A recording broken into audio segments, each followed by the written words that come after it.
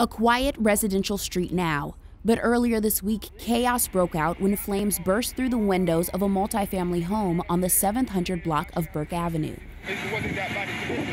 3 children, ages 1, 3, and 9, were trapped inside of a room on the second floor of the home when an electrical fire broke out. The mother left the children alone in the apartment to tend to a 4th child. FDNY firefighters sprung into action and carried the children out. The young girls, now listed in stable condition, arrived at Jacoby Hospital in critical condition with severe smoke inhalation. Williamsbridge residents are in shock after hearing about what took place. I think that's really messed up and irresponsible of the parent.